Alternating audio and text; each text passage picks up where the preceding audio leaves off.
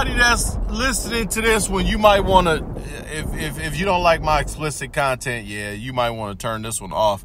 This is more on a serious note, though, because I really believe this. The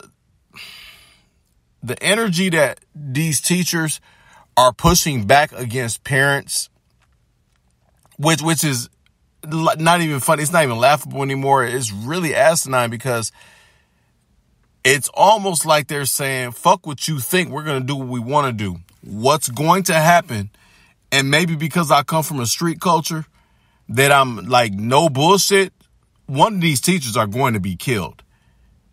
A parent is going to fucking blow somebody's face off because enough is enough. You don't fuck with people's kids. And this is, and the reason I'm saying this is because there's an article on newsundone.com. Everybody knows what our company is that pays close attention to me and Paris Procopis and others, which we appreciate. Wauwatosa teacher calls those against radical, sex, bigoted, queerphobic, and transphobic in public schools and public letter. The teacher is calling parents that disagree with this shit radical. Peep the language they try to use to get people on their side, but they're not understanding. All they're doing is making motherfuckers mad. It's just like in the street game when you got two rap camps that are going against each other. Eventually, somebody gonna catch somebody at the club. Somebody gonna see somebody out, and they gonna pop a op. That's how that shit is going to go. Because if somebody's trying to, in my mind, abuse my 6-year-old son, telling him about getting his dick sucked by a fucking boy, and he's just a normal, well-adjusted kid, I'm going to fucking kill whoever's trying to do it because that's child molestation. I'm going to take my 9mm, put a bullet in the chamber, and kill any motherfucker trying to sexually abuse or sexually molest my son or daughter. It's that simple. But this is what Paris article says. October 1st, and it's autumn in Wisconsin. The weather is getting cooler and leaves are starting to change color. It's almost like how the body develops, how they talk in like biology class. Paris is a fool. I see where you're going with this too. Great writer, my man PB on some other shit.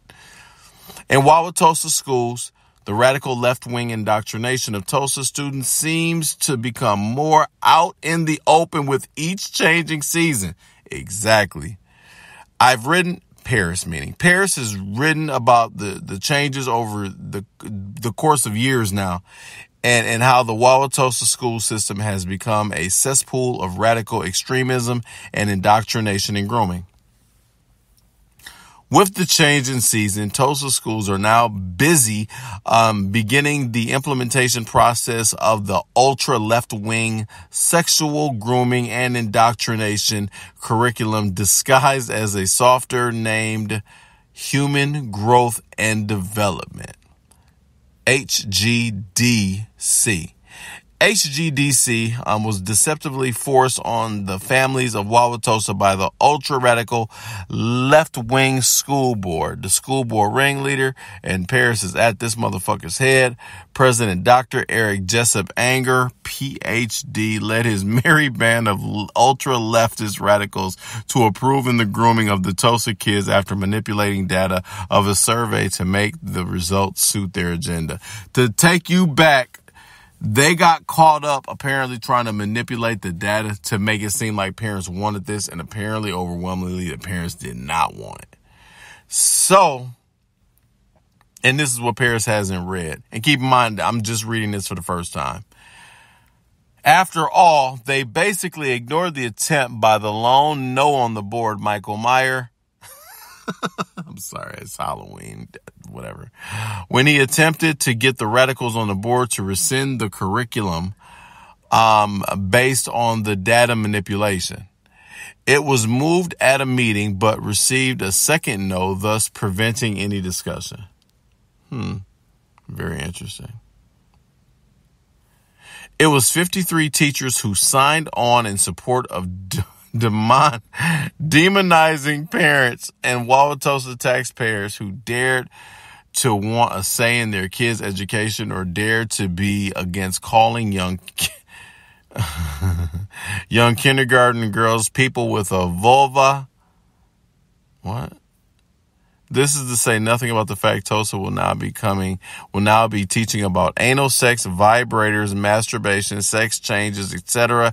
at grade school level.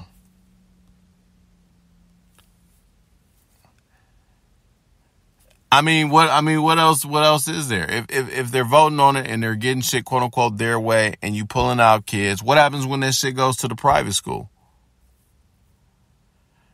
They clearly read the rules for Radicals by Saul Alinsky. They are not a joke. They are doing exactly what their agenda is, and that's indoctrination. It's to me, it's a situation where you clearly have an objective on one side. So when you put people's back completely against the wall and they don't feel that there's nothing else they can do, people are going to eventually push back. And when they do push back and some of these people start getting fucking killed, is anybody going to be surprised? You can't fuck with people's kids and expect it to be sweet. I'm not encouraging this, obviously. With that said, I'm telling you what's about to happen. This is fucked up because people can't afford private school, and they know that. Not everybody. So the people that cannot afford private school, they're not going to allow you to fuck with their kids on any level. You might want to reconsider what you're doing because now you're trying to push an agenda down the throats of just normal people. That in some cases that the only thing they want to do is go to work and come home. And you putting them in a position where they got to defend their family. And in a lot of cases, that might be with a firearm because, by the way, a lot of the people who you targeted are people that do believe in the Second Amendment. Oh, yeah, that's why you want to ban it.